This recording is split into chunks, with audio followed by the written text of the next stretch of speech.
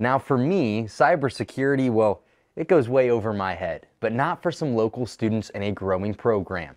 I'm your Manitowoc County neighborhood reporter Preston Stober at Lakeshore Technical College, one of 14 schools in the country that was awarded a grant by a company that you may know. I get chosen by Microsoft to be supported. Braylon Yang is a cybersecurity student at Lakeshore Tech. Putting it into the router.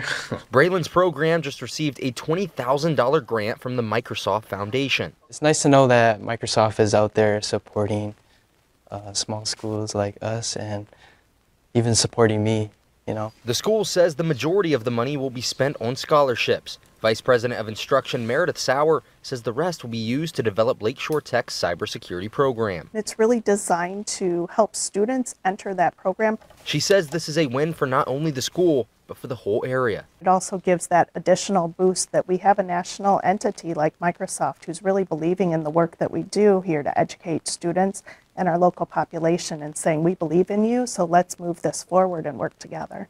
Braylon, who is from Manitowoc, couldn't be happier that his local college will be working with such a large company. Not many people get this opportunity to go to a nearby school, close to home, with Microsoft supporting us. The scholarships covered a third of the semester cost for 10 students here in the lab. And yes, one of those students was Braylon. At Lakeshore Technical College, Preston Stober, NBC 26.